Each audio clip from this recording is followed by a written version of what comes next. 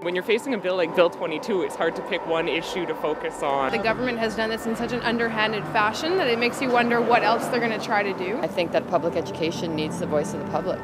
And judging from yesterday being on the picket lines, we've got a lot of public support, and it's growing because people are recognizing this issue affects all of us.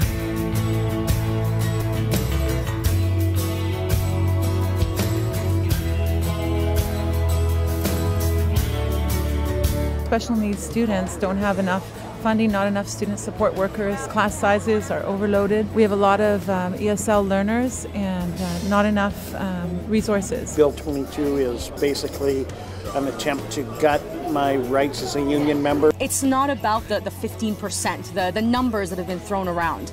That's not the bottom line. The bottom line is, can we improve our education system?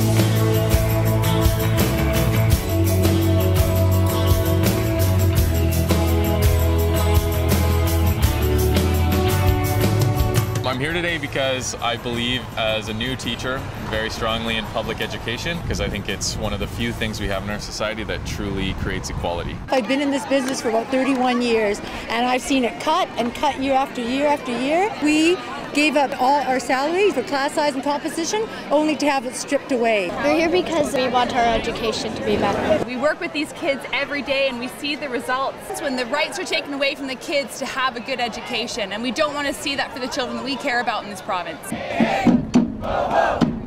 Bill 22 has got to go. Hey, hey, whoa, whoa.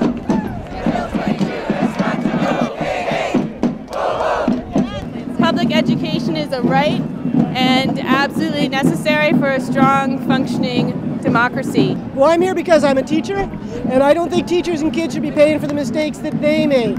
This government has given billions of dollars in tax cuts to the richest people in this province, and they have cut program after program after program. And they say we have no money, yet they've given $12 billion in tax cuts.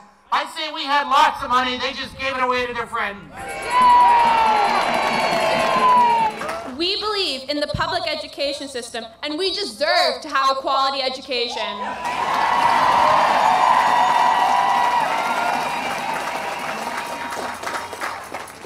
Bill 22 does nothing to help our situation, which is why we are asking the government to rethink this decision.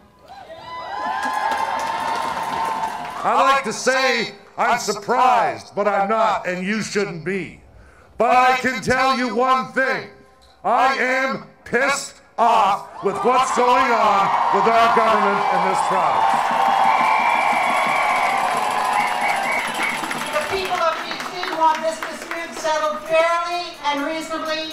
They want, and they want a negotiated settlement reached at the table respectfully with teachers.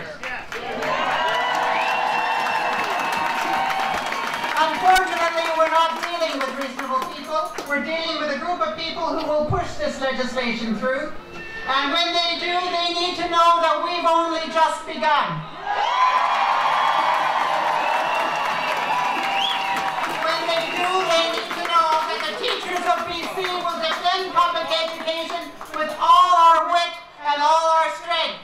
And they need to know that we will not rest, and we will not waver, and we will never be complicit, and we will never be compliant. Yes, they need to know we will resist.